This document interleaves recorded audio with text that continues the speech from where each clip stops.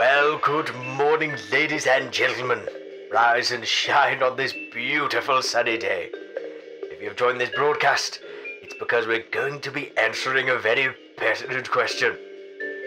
Some viewers out there are wondering, should we engage in the recreational activity known as We Happy Few? Well, let's find out, shall we?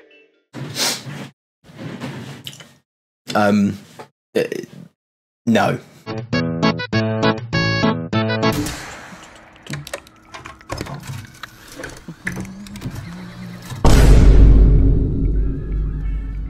Oh, God.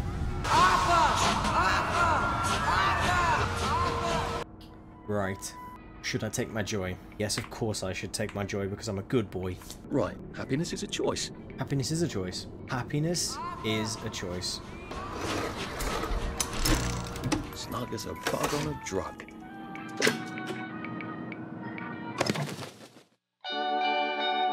There we go. We have beat the game.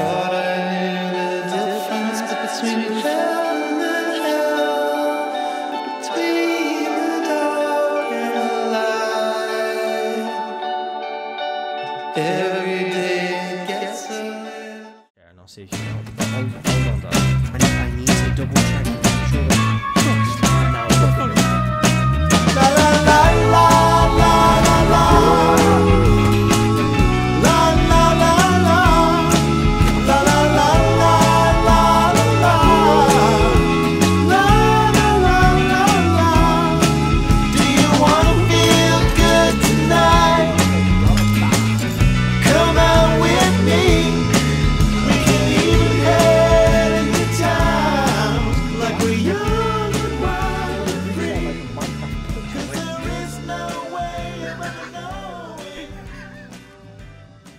Right, so before we start, obvious spoiler warnings for We Happy Few, and no, this time I won't be talking about DLC content. And I also have a little secret to tell.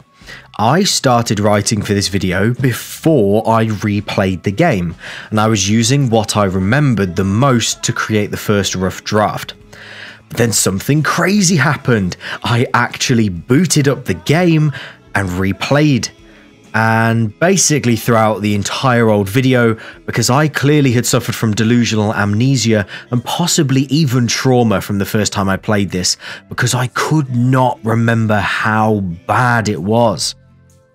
So TLDR for those who can't be asked to watch the whole video. Full respect to those who see it as a cult classic and can look past its many flaws, but when compared to an almost unplayably long catalogue of other games, there is absolutely no reason to play it. Now everything's better under the sun. Talk in the dark under your smile. What are you waiting for? Come on! Go on, give it a big old whack! No. So let's start off on a high note, shall we? Get it? Because they're high. Yeah, the story overall is fantastic, with very interesting narrative avenues not really explored before. The lore behind it is interesting, let's say, but still quite captivating. The theme of a guilt-ridden 1960s British dystopia is something not many games or visual media, if any to this extent, have explored before, with fantastic voice acting for a semi-large character base. It's Arthur! Well, why didn't you see that before? It's very easy to get hooked into this. That is, however, until you keep playing. And keep playing, and keep playing, and keep. There's nothing to fear. I gotta. There is a dangerous disconnect between the advertising, the beginning of the game, the incredible reveal of the rat. Come on! Come on! Hit it! Smash it! Go on, smash its silly face off! Go on, give it a big old whack! What are you waiting for? Really smack it! Come on! and then waking up in the Garden District and the long, tedious gameplay loops you have to do after that.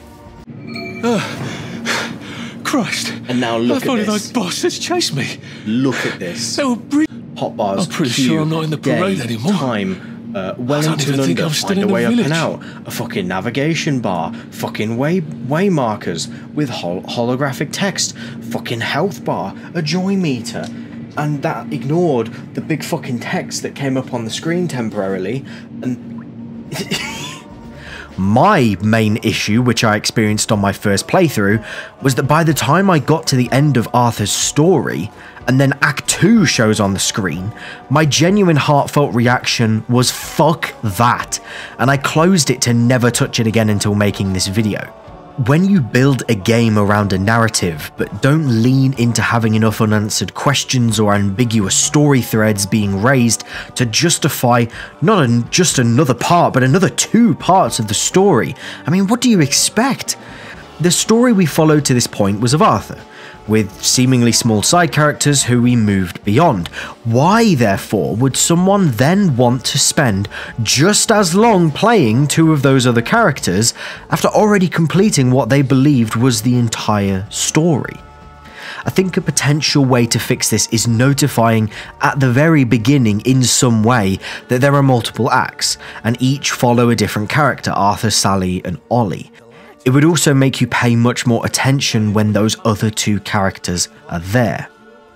Another thing as well is that from what I've heard from others, because yes, I'm not playing any goddamn more of this game than the first act even now, the second act is incredibly annoying with the mechanic of Sally's baby, but we will leave the talk of mechanics for that section. Also, the final character, Ollie's playthrough, is supposedly rough to say the least, with the final act seemingly lacking much story content and deciding to make the playtime extended by making enemy encounters the most frequent and annoying in the game.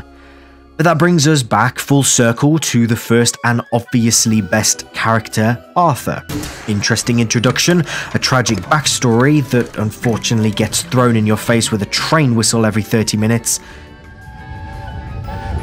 and the person you'll spend the most of the time with, especially if you quit at the end of Act 1 like I did, with just one small problem. Putting this delicately, he's a snivelling, annoying cunt. I hate to say it, but when I play a character in a game, I don't want to play as someone who is about as relatable as a Greg's steak bake covered in bird shit and homeless people's piss. The game found every possible way to make me just frustrated to be him. And yes, from a story perspective, technically it fits him perfectly, but a character is also about relatability in video games because you play as them. It would be like writing a book in English, but the main character speaks Taiwanese. The disconnect is just too much for me.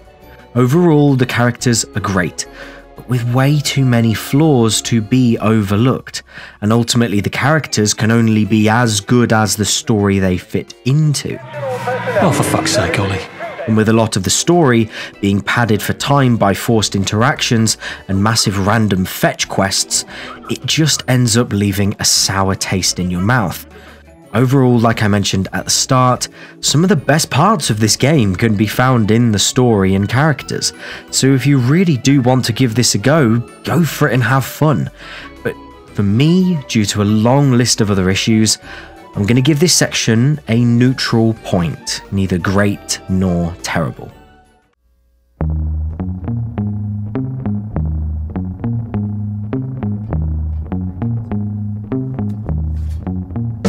As long as we are true, the sun shines out the blue.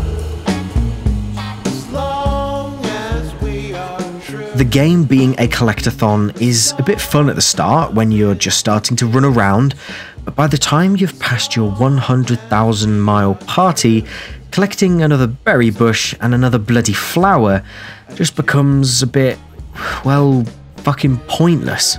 It would also be really nice if there wasn't a tutorial and pop-up and status bar for absolutely everything.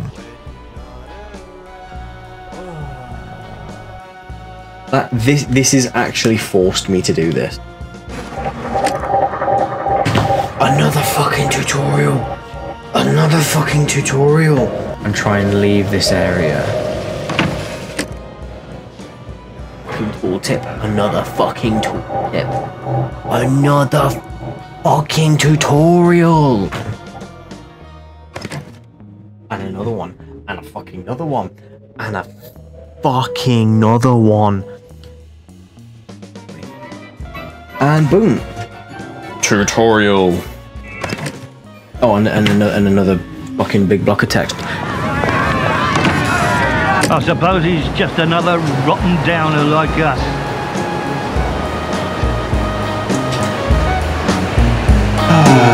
There are, however, no useful tutorials or pop-ups. It drops you in, gives you an overflow of mechanics and things to understand, and says, yeah, fucking good luck, Tommy. There is genuinely more bloody pop-ups than a watch movie free online website. It breaks the flow completely of your gaming experience to throw another block of text at you, and it happens so often. Good luck trying to remember it though. To cause a distraction, select your gadget quick slot with 3 and tap 3 again until you cycle to a bottle. Raise the bottle with F. Even when they craft a specific experience to teach you a mechanic, they still will throw an essay at you. When you consume food, your maximum stamina increases for a short time. When you're too hungry, your maximum stamina decreases. When you drink, the cost of drinking in it... Fuck. God damn it. I also found that the HUD was spamming so much bullshit information into my eyes that I actively wanted to quit the game then and there multiple times. I went into the settings, turned off every single possible HUD element, and it still forced parts into my gameplay experience like a 4-year-old. I was genuinely shocked, even with me going back into a second playthrough expecting an unenjoyable experience, to find that it was somehow even worse than my memory of it. The hitbox of the character. One of the largest issues for me was that without using the video game HUD or menu, there was absolutely no way to know where you needed to go at any given point. No indicators, no signs, no waypoints, no built-in in-game way to know where to go. Even the map they give you in the menu just automatically gives a marker of exactly where you need to go. I think a massive opportunity was missed here to make the game less of a running sim and more of a detective figuring out the clues kind of game based off of the information that you're given. The joy meter is simply annoying and just gets in the way for normally absolutely no reason. It seems like they forgot to develop a whole part of it too, although now I can't remember off the top of my head what that was. Overdosing or no joy just means everyone spots you instantly, so you run, hide, and wait until they forget about you. Amazing gameplay. My personal favourite type of gameplay mechanics are the ones that actively stop you from playing. There seems to be a theme here. But before you say, oh George, you fucking idiot, you need to collect the upgrade point things, it gives you like the powers and stuff and then it's not a problem. And I'd reply with, thank you for your consideration, but I don't think good gameplay mechanics should rely on you removing them via arbitrary upgrade points. Maybe it should have been designed well in the first place. And just like every other damn part of this game, it's only there for one reason and one reason alone. Play time extension. Almost every single mechanic in this game is designed to make you play longer for no discernible reason. Stamina bar, inventory cap, spend time to go back to your nearest hatch, side quests that sends you halfway across the map 3 times for a rubber duck, combat being clunky and slow, joy ran out and you need to hide in a trash can for the 50th time. This game smacks you around the face with cheap, not thought out ways to extend the time it takes for you to do something, giving an illusion of content and achievement to those who are so brain dead for minute dopamine hits that they would play Clash Royale at their parents' funerals. Okay, breather. I did exaggerate a little bit there. Combat can actually be quite fun in this game, all the other points stand. I think the general problem with the gameplay mechanics is that you believe all of it is necessary. So you spend the time, you do the extra quests, you collect the fucking bullshit, and then you realise there's still so much more to this game and that you didn't need to get burnt out from doing all of the extra stuff. The game needed to have decided between a British Minecraft or being an interesting and involved story, but decided both, and they both fell apart as a result. I've got to find a place to fucking hide. Away from all these fucking police officers and such. Alright, can I hide here? So we'll keep this section very short. It's very stylized and enjoyable to look at and play. We've got to love a bit of sunshine and rainbows, don't we, mate? The characters are very well designed. The setting, where there actually is content, is very good. No complaints here. It really is the best part of the game. I am on ultra graphics. Genuinely the best graphics possible. And it's like they focus on these like beautiful looking old ripped up posters, but then you just turn around and look at the grass. This is with Kickstarter backing. This is with publisher backing.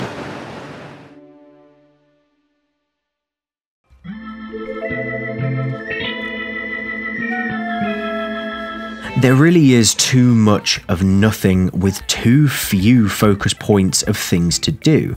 The random generation side of this really does spoil it, because you can either get very lucky and have a fantastic experience in the world, hitting story beat after story beat, or the complete opposite. Easy peasy lemon squeezy. I think it would have been better to have had a story mode, which was laid out and specifically planned, with then another separate mode which incorporates the random generation, where it was specifically for replayability. Getting stuck between the open world and narrative route really ruined this game for many, as it ended up getting the worst of both. If it was a pure open world random experience without a specific story, you could focus on more random events by planning around them, having a general story that you have to uncover in a general order and piece together all the parts. If it was purely narrative focused, you could focus on better world building and specific events that trigger in certain areas more. You could frame it better and more artistically, knowing where someone needs to go and where they will go through. Now make sure there isn't a short circuit. Fucking apprentices. Once again, this ties back to the issue I mentioned, where there's no telegraphing where you need to go for objectives outside of a magic map that just marks exactly where the next story element is. The best part for me is the big city, and yet that was at the very, very end. And at that point, you just want to get it over and done with. It's like a YouTube video with an incredibly boring start. There's nothing about it that will suddenly make someone watch till the end where it gets good, because they've already clicked off. I also think that we could have had a lot more variation to things like house types and sizes and shapes and layouts, with secrets to discover of the citizens, instead of it just being another collectathon as a panty snatcher. Why are you not sleeping?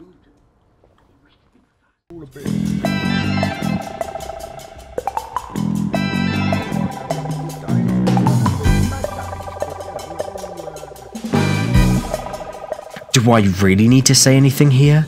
The AI? Soft locks? Hundreds and hundreds of meters of running to faraway objectives? If you can reach them at all, that is. Collisions, out of bounds issues, the list really does go on and on. I think because of recent games, we have an expectation of just putting up with the shit we get given, especially because the devs will release an absolutely terrible game, promise to fix it, and then stop development on it once the refund window closes. There is, however, one small example that breaks the mold. No Man's Sky is the game where everybody now cheers for it, despite its extremely rocky beginning. They fell completely flat on the launch, and instead of giving up, they didn't just fix the game, they improved and improved and improved. We Happy Few might have fixed a few issues, but never went above and beyond the bare minimum.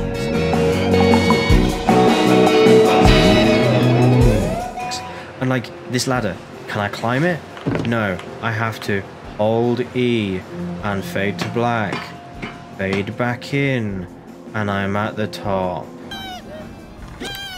You didn't. I found your key. Oh, you're a good egg, you are. What am I doing during this time, right, that I'm not doing when I then open and close it right now? Oh yeah. Because even games from 20 fucking years ago are still able to have a mechanic where if there's a projector and you jump in front of it, it blocks the fucking view.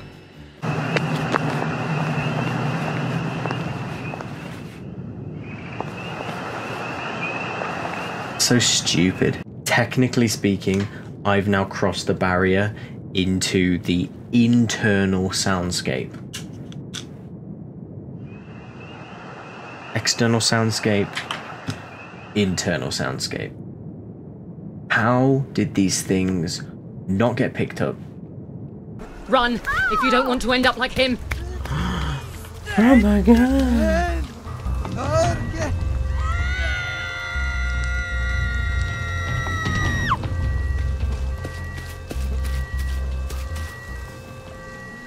I like how it's meant to be this whole thing of like really scary. Oh no, run! From what? She just ran directly into me. I am mighty now.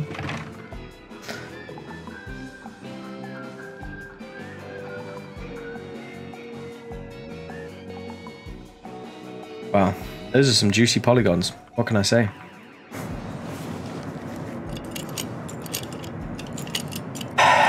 Did you...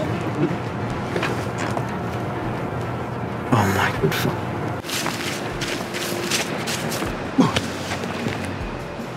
Oh,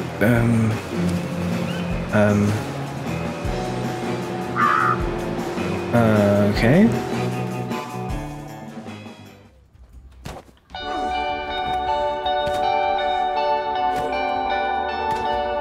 So obviously there's the whole issue with the publisher drama.